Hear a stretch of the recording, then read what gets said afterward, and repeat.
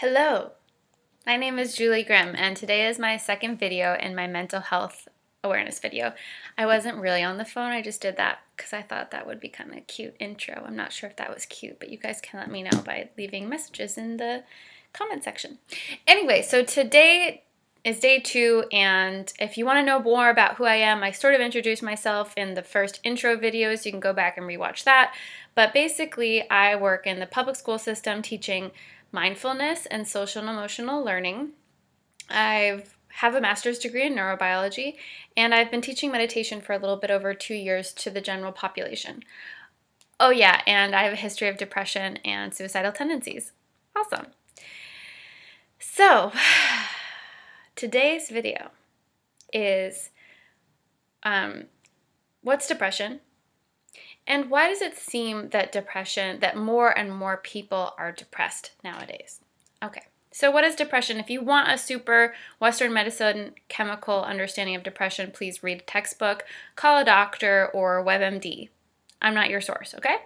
But what I am going to offer you is my own experiential learning melded with my own insights from my biological understanding of what's going on both in the brain and the body, and even in other disease symptoms and disease states, because I do think that there is relevancy in understanding how your whole body functions holistically. So currently, scientists believe that depression is a neurological chemical imbalance. And I certainly believe that as well, to a certain extent. But there's definitely an initiatory aspect of depression. And that aspect, it's not like somebody died, right? Oftentimes that we wouldn't call that depression, that would be grief.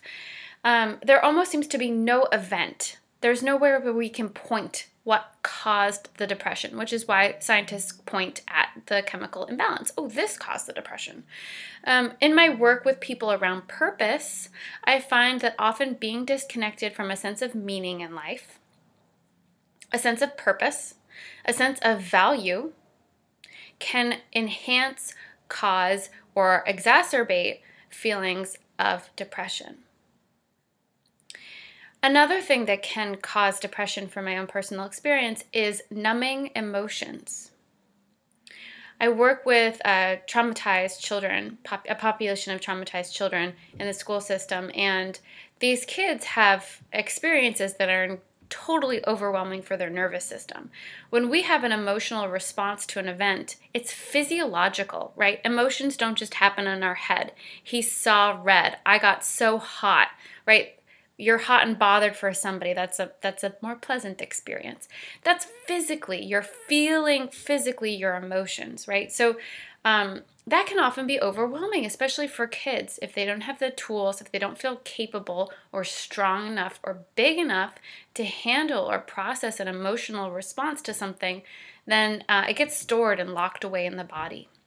They freeze up. There's nothing to do with it.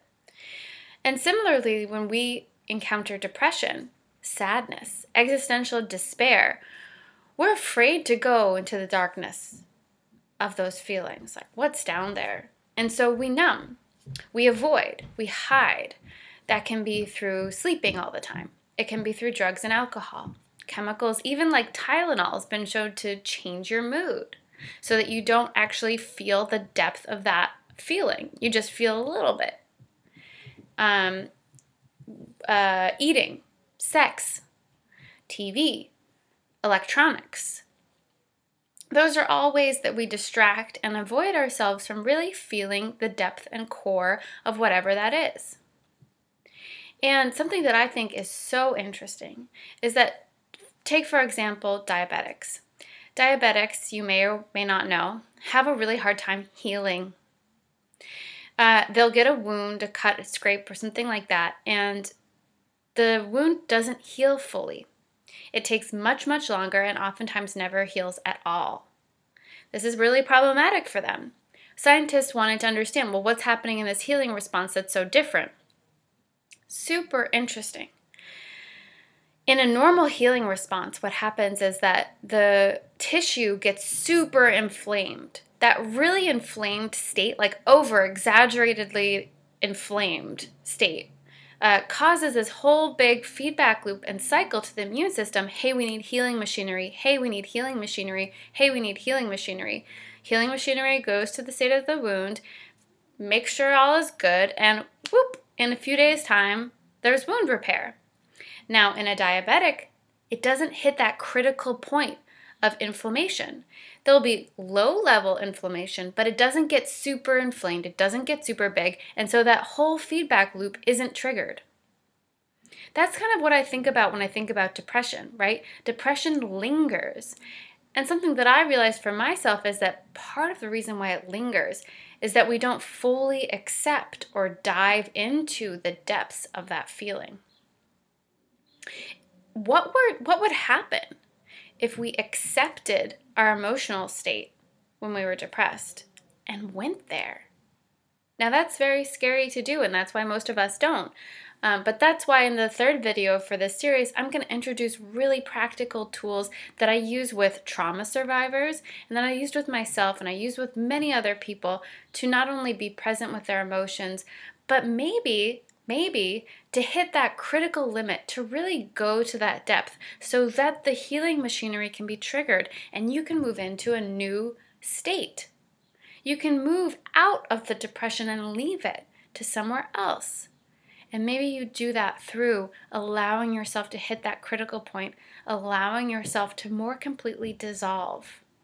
I know that's scary, and that's why it's really important that we have friends and loved ones around us, that we share, we open up, and we communicate about what's going on for us. When I hold space for people in meditation, I help them go to deeper spaces, because when we know that somebody else cares for us and is there holding space for us non-judgmentally, even if it's not verbal, even if they're not doing anything else, they're just sitting there, somehow we find within us greater strength to be present with greater depths. And through that, perhaps release, healing. All right, stay tuned. I hope you guys found this informative, and please, I look so forward to any comments or suggestions or whatever you have to say, shares in the comments box. This is such an honor for me to share, to verbalize, and also a vulnerable place. This is new for me, but I really do feel like talking about this, raising awareness, and spreading my own personal understanding is important for me at this time, and I hope that it can serve you or potentially someone that you know and love. So thank you so much for tuning in. Take care.